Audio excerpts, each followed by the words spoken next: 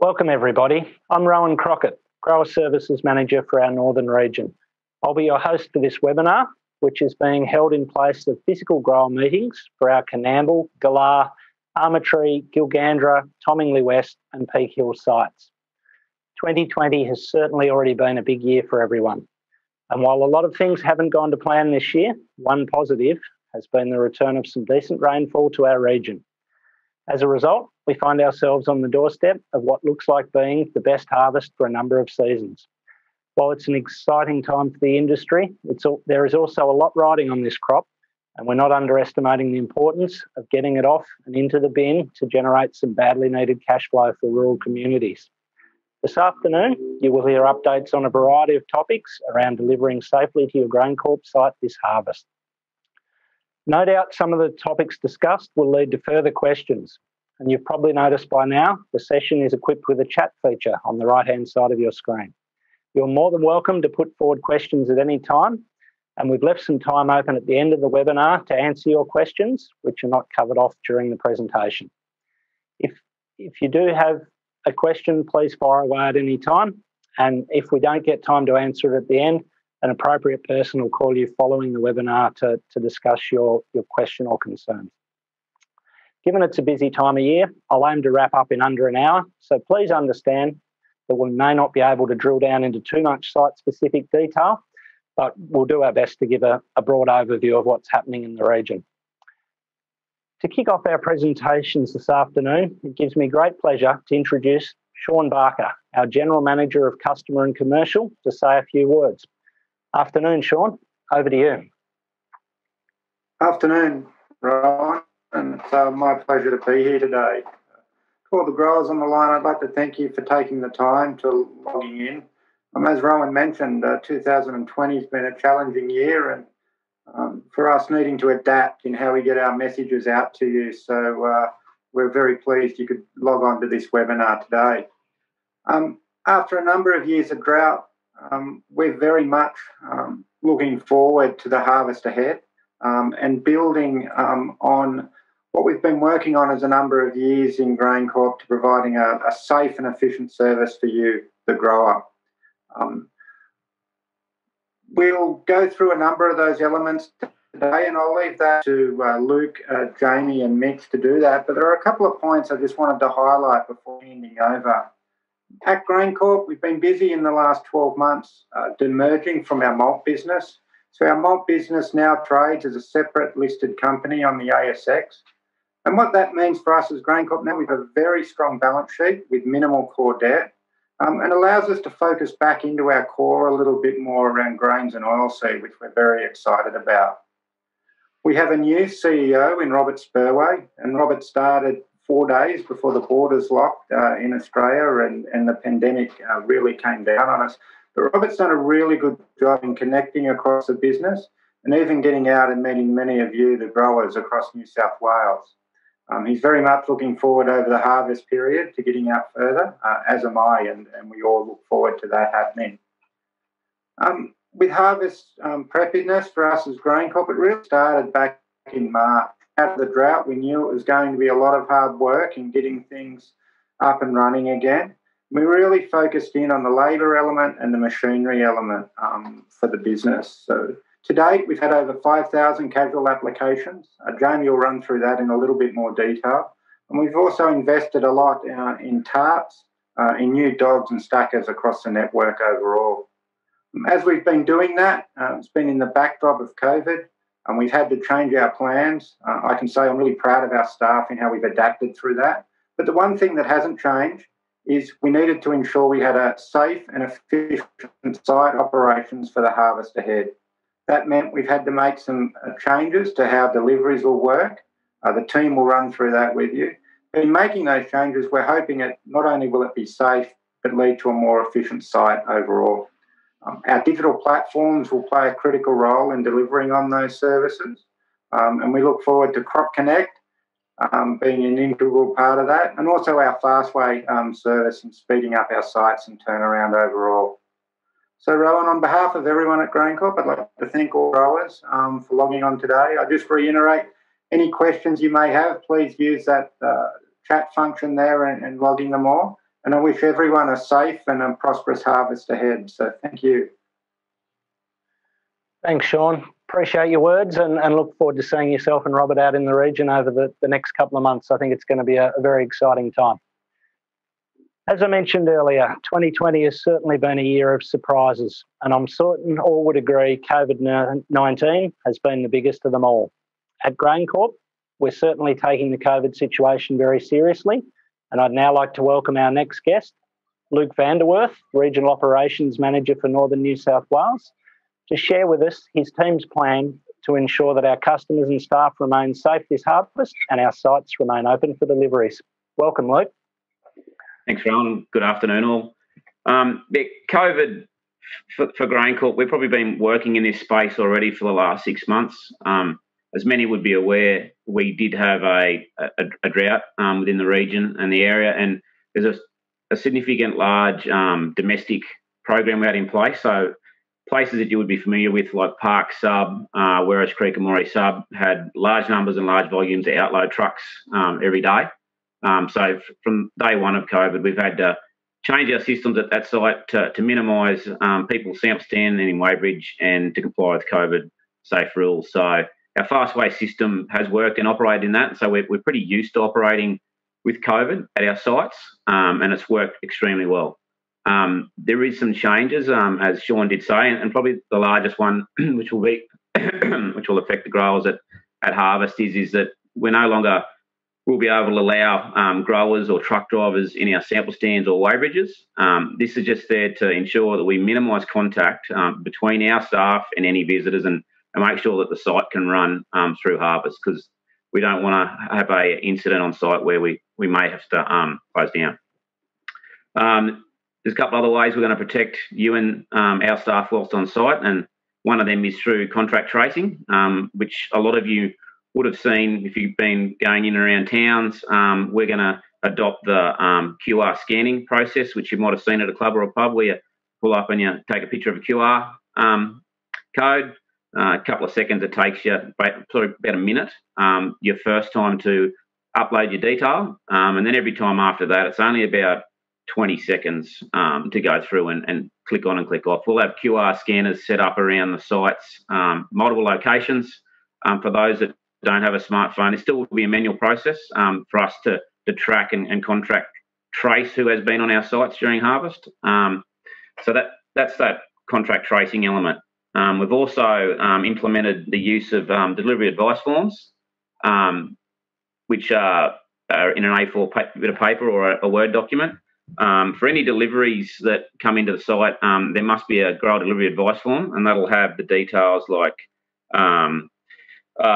grade, sample, chemical, MRLs, anything that's been applied to it. And that will also have all the detail that'll be passed to the sample stand, and all the detail then will be entered, and then the truck can proceed from there. If you're doing grower samples for moisture and test weight and all that, again, we'll be asking that everyone brings their samples in a Ziploc bag with the grower delivery advice form completed in that, and it's just handed into the sample stand, and they will attend to that as quick as possible, and they'll get back to you as soon as possible with the results. Again, all this is just in place because a lot of you will be aware there's not much room on our sample stands at the front of the birdcage. Again, we've got social distancing rules, 1.5 to a herd 2, and again, it's about making sure that the whole harvest is safe, and that we don't have any contact between our staff, just minimising contact between growers, staff and visitors. The other change that you'll see, again, this is just put in place at the weighbridge, and this is again to minimise interaction between visitors and staff. There will be no more cash or transfer of grain at weighbridge. It will all immediately now go straight into warehouse, and then you can either transfer via Crop Connect, or you can call the grower hotline and do it manually that way over the phone. And then the fourth and the last part of what are we doing to keep you and our people safe during harvest is no transfer of clipboard at the hopper. So as the truck leaves a weighbridge, it will then proceed to the hopper. We've done a bit of adjustment to the font on the docket, so the grade and location is large. The driver will just show the team that, the top attendant, and he will just check it visually, and then the truck will unload and they will proceed from there. So that's basically our COVID plan, I suppose, for each site. Every site across the East Coast will be implementing these rules. And again, it's just to ensure that we have this safe process and that we are following COVID rules and protecting everybody through this harvest period. Thanks, Rowan. That's about it from me. Unless you've got any questions? Yeah, thanks, Luke. No, it all seems reasonably simple and practical from where I can see. I guess first question would be: do you have a view on whether it'll slow down truck turnaround times at all? No, I'm pretty confident. I think it will speed it up because we do see that we do usually get a few truck drivers congregating around the sample stand, and also a lot of wrong information, incorrect information. Guys that call up the farm, find out what variety. With the grower declaration with our updated delivery advice form, all that information should be pre-populated, should be all entered. By the time, if we can pass it up to the sample stand, by the time the driver gets to the sample stand, most of the detail will be entered. So if anything, I can see it streamlining the process. And again, at the weighbridge, cash and contract, wrong contract numbers, what cash do I go to? That slows down that whole process again. I could see it being extremely quick. Very good. Thanks, Luke. Might be a few unintended efficiency gains then by the sound of it. Look, I've got a couple of other questions I was going to put to you. These are probably, and some of these points you've maybe mentioned, but just to dispel a few rumours that have been floating around. First one is will drivers be allowed out of the truck, and if not, will GrainCorp staff be rolling tarps and cracking tailgates this harvest? Nothing's changed in that area, mate. The truck driver still will be obliged to unroll these tarps. He will still be operating his tailgate. We won't be going anywhere near the trucks. That rule, the process will stay the same. Sounds good.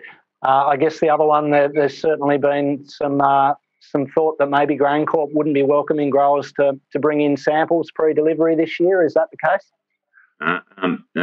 It's still fine to do. We just got to follow the process we've got in place, and that is the Ziploc bag with the grower delivery advice form completed, filled out with all the details and contact details so we can get back. So still same, just a few other steps in place. Yeah. And will my truck still get a delivery docket as they tear off the weighbridge? Yeah, they will. They'll still get the one docket. If they require another docket, we can do a reprint and print two dockets off if required. They'll still have all their paperwork. Great. And I guess the final one you mentioned about each load needing a delivery advice. What will happen if my truck turns up without a delivery advice? Look, we're setting the sites up to have plenty of copies available. All we ask is if a driver does identify that he's in the line and he's hasn't got it, that he pulls over to the side, can either pull up at the weighbridge or the sample stand, come in, get a couple of the delivery advice dockets, fill them out, and again proceed through, because we don't want to have people congregating around the weighbridge or sample stand filling out this paperwork whilst trucks are trying to be processed. Great, thanks, Luke. That's it from me. Appreciate your time, and sounds like there's been some really good work there done to make sure we're all safe and open for business. Our next guest this afternoon is our area manager for the Dubbo North region. Jamie Zell is joining us. Good afternoon, Jamie. Welcome. Thanks, Rowan. Good to be here. Jamie, I understand it's been a busy time for you and your team getting ready for harvest. Can you just give us a bit of a feel for what you've been up to and also how things are going to look when growers turn up to their local site this year? Yeah, we have been fairly busy getting things ready, Rowan. We haven't been playing around with much grain, but the sites are looking good. We've got most of our preparation done. Tarps are in place, stackers are coming in, and we should be ready to go when harvest rolls around. For my spiel, I'd like to focus on the commodities we're taking at each site, our operating hours, site managers, the number of delivery points per site, recruiting, touch on communications and grain harvest management scheme, and what configuration of truck we can legally receive into each site. So I thought I'd start at the northern end of my area at Coonamble and finish in the south with Peak Hill. So for Coonamble this year, Ken Irwin, our long-standing manager, is on an extended period of leave. He won't be there for harvest. We have Mitchell James as the manager. Mitch has had 3 years away from the company, but prior to that he ran Moree, so he certainly knows what a large site looks like at harvest time. We do have Barry McIntyre, who would be well known by our Coonamble growers, in as the assistant site manager's position. We will take wheat and barley at Coonamble. We're gearing up for 24 hours of operation as we do in a big year at Coonamble. Our recruiting is going very well, and we will have enough staff to comfortably cover 2 shifts. As far as delivery points go, we'll have a minimum of 2, possibly 3 for feed barley. We have 9 for wheat, which will be 2 more than 2016, with basically every wheat bunker potentially being operational at one time on the site. So yeah, a bit of firepower at Coonamble. We know how big it's going to be, and hopefully we're prepared as well as we can be for it. We also have a rail overflow strategy in place, ready to go from the start of harvest, which should allow the site to continue to receive grain deep into the harvest period. Our new rail bins, after 3 years in the making, have had their first run today, with a train being loaded from Manildra, and we've got another 2 planned for outload prior to harvest to iron out any teething problems we might find along the way. At Gular, the site supervisor is Mackie Noonan, and we're recruiting for a site manager to replace Gary Ferguson, who resigned about 5 weeks ago. As usual, Gular will be a wheat-only site. Again, our harvest recruiting's gone very well. We'll have enough staff to run 2 shifts, working into an 18-hour day as required. We'll have the usual 5 drop-off points with a portable stacker on the rail bunker. The last of the grain left the site last week, so we're empty and cleaned down and ready to go at Gular. Moving down to Armatree, which will operate this year after a bit of a lull. Lorraine Anforth will again manage the site, taking wheat only, up to 14 hours per day operation on 1 shift, with the normal 3 delivery points in operation. Armatree will be a manual sampling site, so fastway won't be in operation. However, that won't impact on the growers' ability to get their loads optimised if they're eligible to be upgraded. Gilgandra, Mick Kaltenbach is the site manager, and he has a new assistant site manager in Peter Harland, due to Andrew Scrappy Gorman taking on the site manager's job in Warwick in Victoria. Gil will take canola, wheat, feed and more barley this year. We'll have 3 segs of malts, being Spartacus into the BS shed and Commander and Latrobe into the silos on Warren Road. This is going to be Gil's first real workout since we acquired the southern side in 2016 from Cargill, and we've given plenty of thought over the last 6 months as to how the combined sites will operate best. The northern sample stand will be the main stand for harvest, with the southern stand opening for 3 hours each morning to clear the line.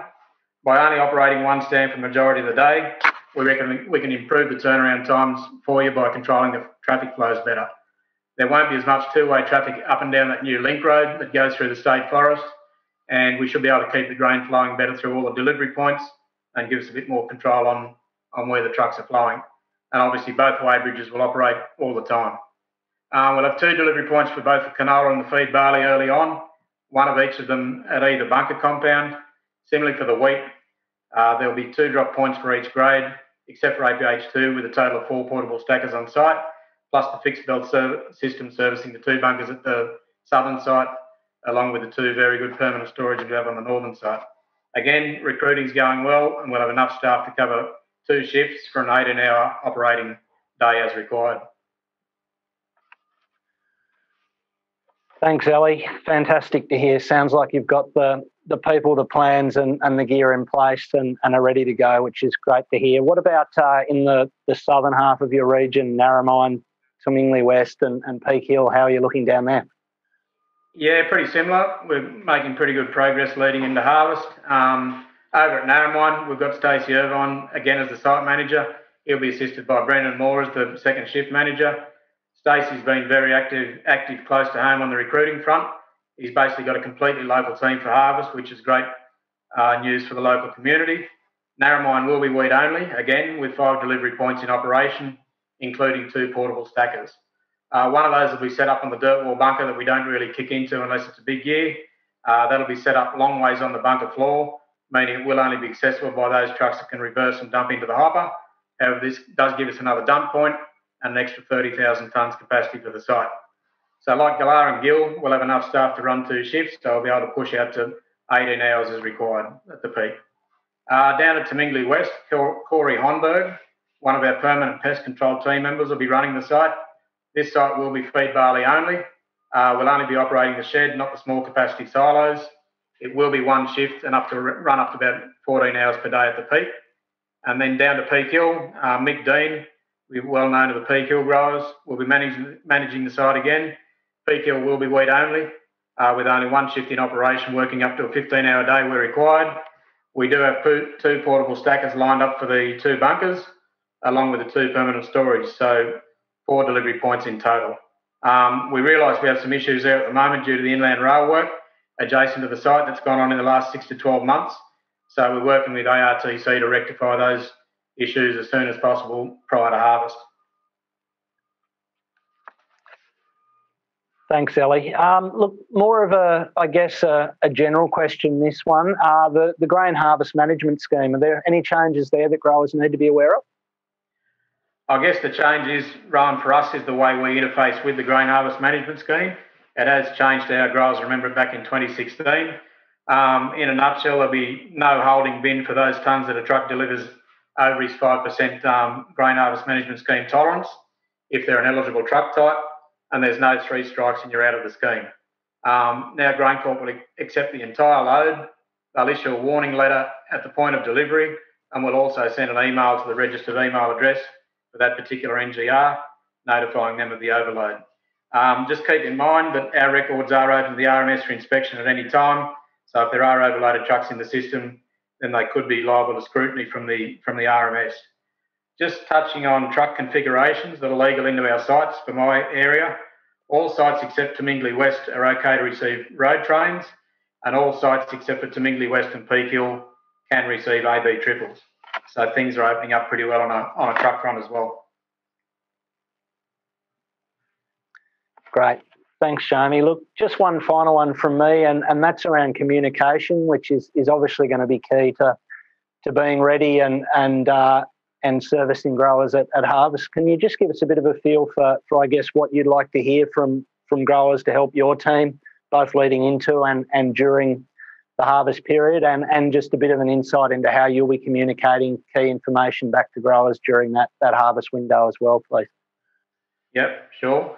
Well, communication is exactly that. It's a two-way street. The better we communicate to our growers, the better job we're going to do. So, yeah, it's a better outcome for both the growers and us when we communicate better. We'll be utilising our Tim's messaging tool to get text messages out to growers that we have done in the past.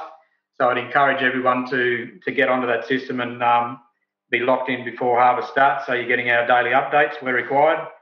That'll be site specific, so you can lock into a certain site and get that site information.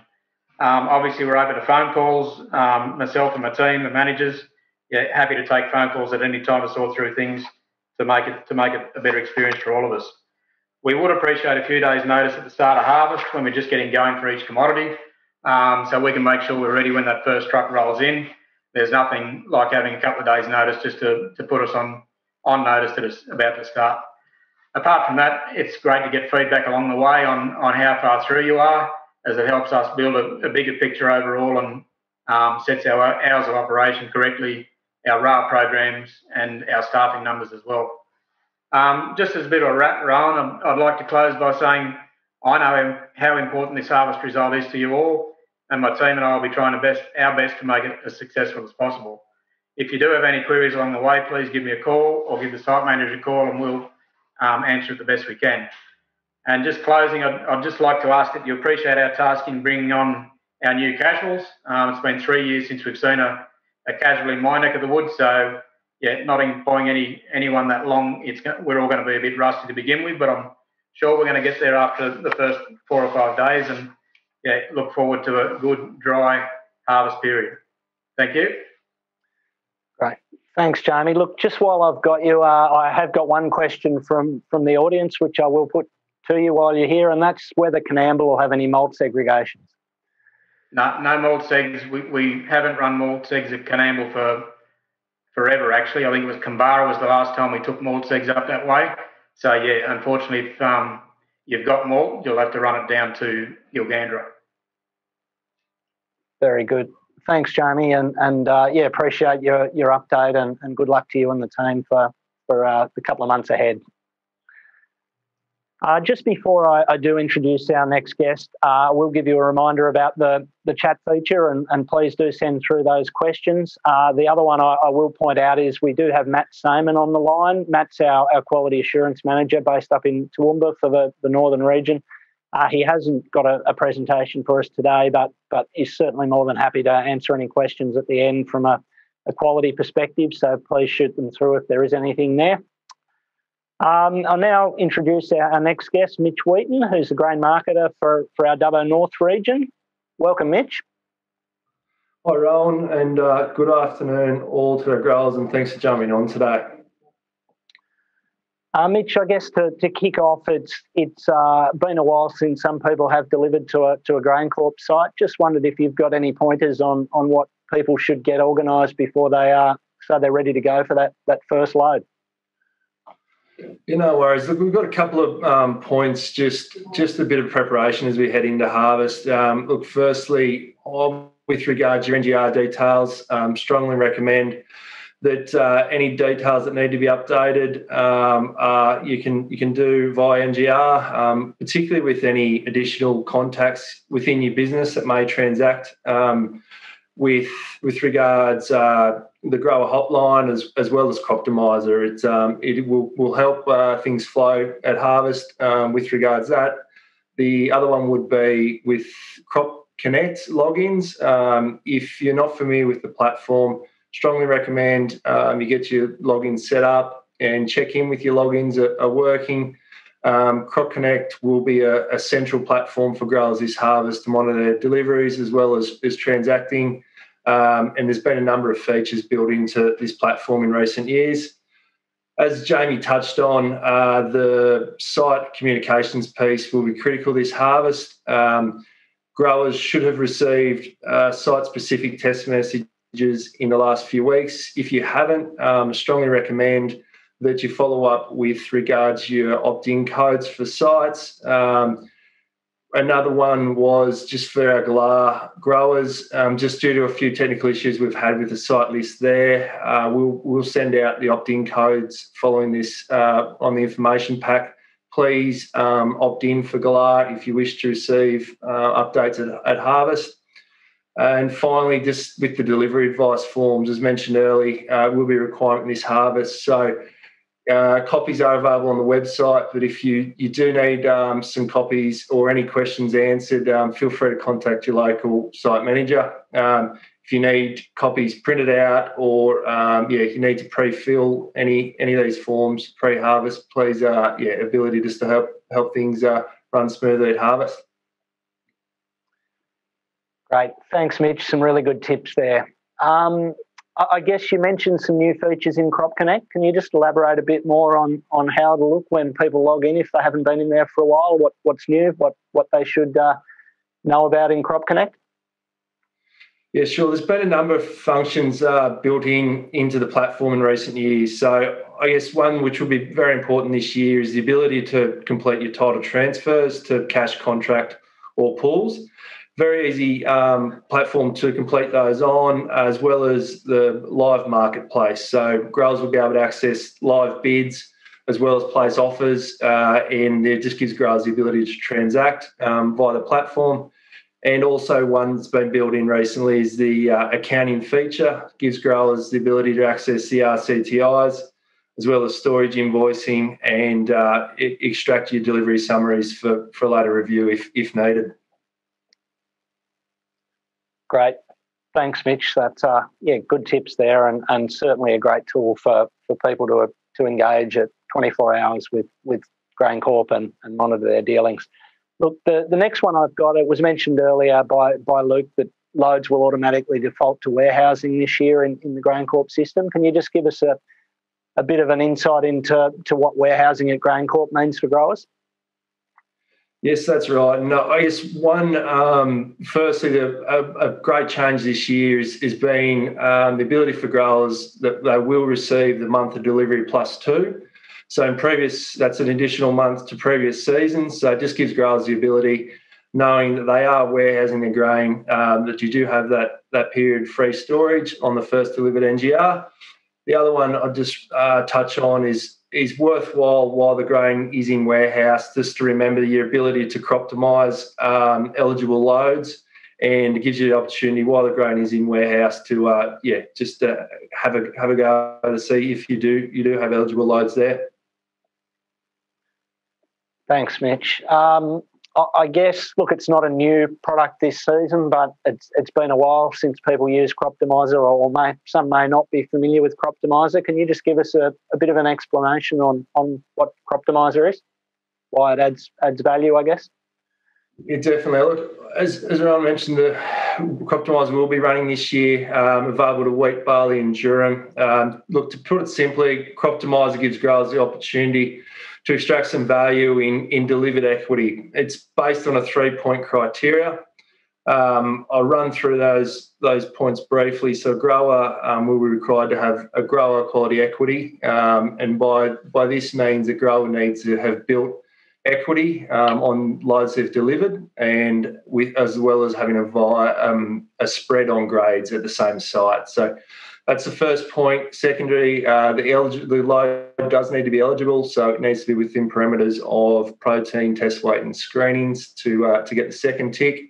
And finally, just the stack equity, so the site stack quality must allow for those eligible loads to be upgraded. So if all these line up, growers will, which is a great feature building this year, for those registered mobiles on the NGR, there'll be set periods throughout the harvest whereby reminders will be set out, an SMS reminder. So if you are receiving reminders, it just prompt growers to worth touching in with the grower hotline. So our 1-800 Grains hotline is the grower hotline this harvest. So based out of Tamworth, we'll be able to assist with features such as Croptimizer, but not limited to, as well as Crop Connect details and assistance there. So feel free to touch base and get familiar with the grower hotline number, which will hopefully help things run smoothly for your harvest. Great, thanks. I guess just one final one from me, and that's around growers wishing to find out a bit more about markets and selling their grain to GrainCorp. Who's the best contact there, Mitch? So we've got myself. I cover the Dubbo North region. So we've got a team of marketers based out of Tamworth. So our marketing line will be the best line to which to contact us, and that will be available on the information pack following the meeting. Look, we're here to assist in all pricing inquiries. We're very excited about our ability to provide 2-day payment terms this harvest. So along with the payment terms, the live pricing will still be available on Crop Connect as a reference. So we look forward to be able to help where we can at harvest, and feel free to sing out whether you've got any queries. Look, just finally closing, just wishing all growers a safe harvest, and look forward to assisting where possible this harvest. Great. Thanks, Mitch. Some great tips there. Appreciate your time.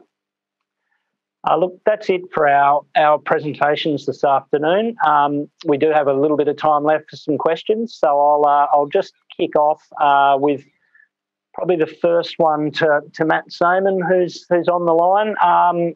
Matt, someone's noticed that we do have a box on our grower delivery advice for growers need to declare whether the crop's been sprayed in crop with glyphosate for both barley and durum. Can you just explain why that is? Yeah, thanks, Ron, and good afternoon, everyone. Yeah, our samplers will ask the grower or their representative whether glyphosate has been applied to the crop as a desiccant. If the load has been applied with glyphosate, then the maximum grade that load can achieve will be BAR1. If the load did not have glyphosate applied, then it is eligible for a malting grade, obviously depending on the variety and the quality results. With durum, while there are MRLs for durum for glyphosate, there is a customer requirement that we are shipping out pesticide-free durum. So this enables us to be able to identify stock that's suitable for that export market. But realistically, Rowan, at the end of the day, all chemical applications need to be declared at the sample stand. Great. Thanks, Matt. Thanks. Makes good sense and certainly very important. I think it's something that's going to grow in importance rather than disappear, that's for sure. Look, I guess my next question that's come up, I'll probably put to you, Luke, and that is what happens if my local site fills this harvest? Look, we're very aware of the size of the crop, and that's East Coast actually is looking at a great size crop. So we've been quite lucky to be planting very early. Rails, one of the options. We've got the triggers to try and help us ensure that sites don't fill. Again, we're throwing rail assets at sites where we think need overflow to ensure that we don't fill sites. If they do fill, it might be the site down the road that is the better rail site where we can take more grain out a lot quicker. So we may not be your site, but it might be the site down a bit further that we can continue to empty out. Me and my team are working on a late delivery or post-harvest strategy as well. We do understand that there is a fair few bags out there that have been purchased this year, and there will be grain sitting on farm, and we'll have nominated depots around the region where you can deliver December, January if required. So that's our strategy, mate. Just got to protect a lot of silos, and just when we come to it, we've got a plan in place. Great. Thanks, Luke. Look, while I've got you, Luke, I might give you this one as well, and that is, can we submit the delivery advice forms electronically? Good question. No, we'll need them handed in with every single load. So as the truck turns up, you'll need a new delivery advice. Here it is. This is what this load is, to refer to that individual load. Thanks, Luke. I guess I'd just add to that we can send you a document that can be edited, so you could pre-populate most of your details, trading details, NGRs, varieties, etc., before you print them off, which should save a little bit of filling out at harvest time. Look, that's the end of our questions for today, and does conclude our webinar for this afternoon. If you do have anything pops into your mind after the session, and we'd certainly encourage you to reach out to the appropriate people with any questions. We will be sending out a full contact list of all the appropriate contacts for your region in the next couple of days. So keep an eye out for that email, and certainly please update your phone so you do have the up-to-date correct contacts there for the harvest period. And I guess just final one from me is thanks very much, everyone, for attending. Really appreciate your time at a busy time, and we wish everyone a safe and trouble-free harvest. Thank you.